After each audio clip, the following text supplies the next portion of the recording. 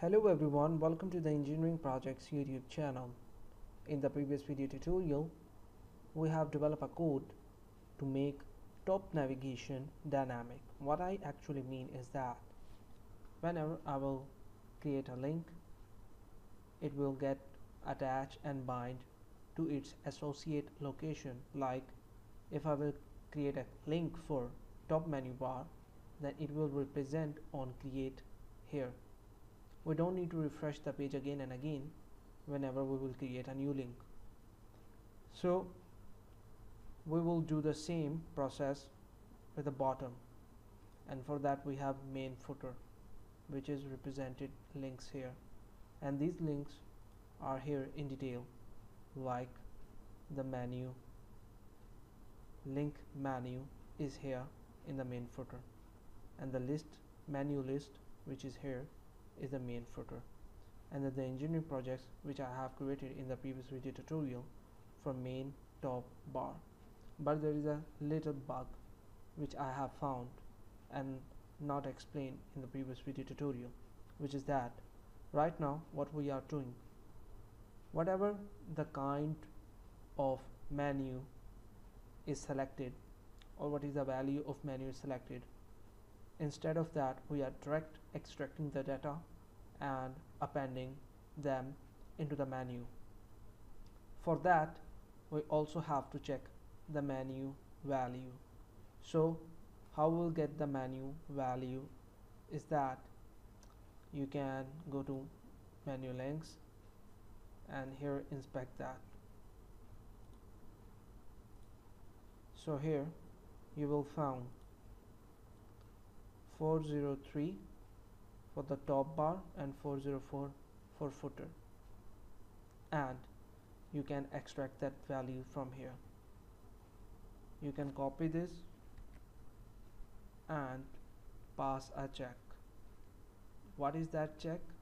You can simply say if this value is equal 403, I mean 403 by main top bar, then it will represent in the top bar, else it will represent in the bottom bar. Cut this, paste here. Now you have to replace the top bar ID in which we are appending the record which is created by the footer ID. So how we will get the footer ID? You can inspect this, and from here you can get the footer ID. Now replace the footer ID in the next. After copying this, paste here and change the footer ID. Now refresh the application so that the new code is get replaced with the current one. And now whenever you will create for the top, like I will remove this and refresh application. Now for the top, what I will do, I will say top 1 and use link this and click process. The top 1 is added here because the top bar is selected. But now if I will select main footer and say bottom 1, close this and bottom 1 and click process,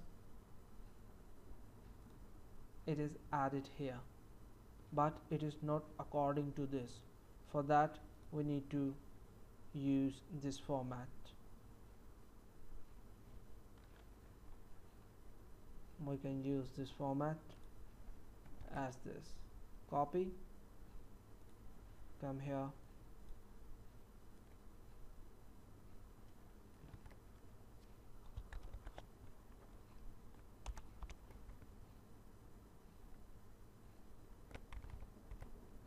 now there is another thing, which is that we need to check how the BR is processing. So there is BR and we need to process right away, and we will use BR in the last for the next link. Now we will simply replace these value. This is for text and this is for link.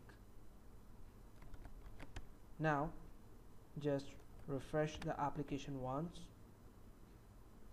remove the record from here as bottom, refresh the application. Now select footer